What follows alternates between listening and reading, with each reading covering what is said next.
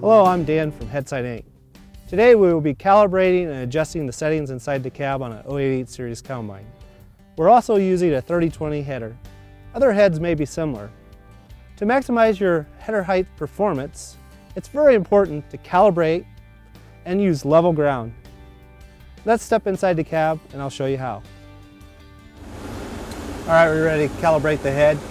First step is to press and hold the lower button here, and hold the lower button once the head has reached the ground for 3 seconds.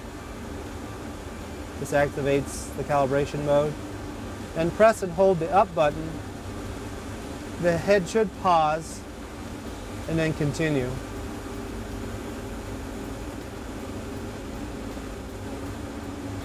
Now we have the head calibrated. We can set our low point. First you got to have the separator and head running. Lower the head to the position you want. Press and hold 1 for a second. And a higher point at 2 or vice versa.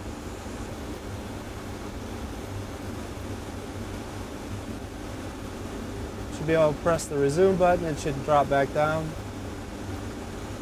To set the header height sensitivity and tilt sensitivity, we have to push this lower right hand button that shows the header on it. That gives us our sensitivity for our header. We raise it all the way up until the head begins to bounce. Then we lower it back down until it stabilizes. Then we push enter. Then we go back and push it again. And then push it one more time. That gives it our tilt sensitivity. We do the same thing with it. And then push enter.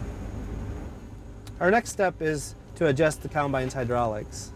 The first one here is our raise rate, which we'd like to have 4 seconds from ground to top of the stroke.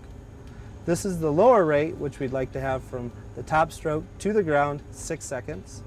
And this is our accumulator, which we'd like to be turned on. That completes our calibration and settings on an 088 combine. We suggest calibrating at least once a year. If you have any questions, please refer to your manual or give tech support a call. Thanks for watching and have a safe holiday.